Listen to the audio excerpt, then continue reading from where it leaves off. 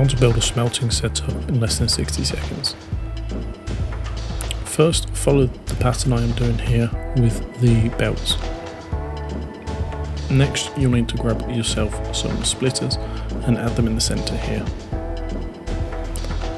Follow this little pattern from the ground belts and connect the colt to the inside. Next, grab yourself some furnaces and lay them up going vertically.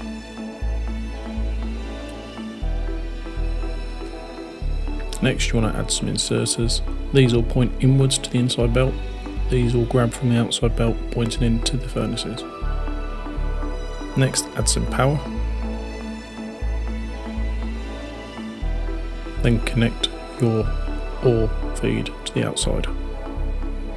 Then you can try and replicate this by scaling it up.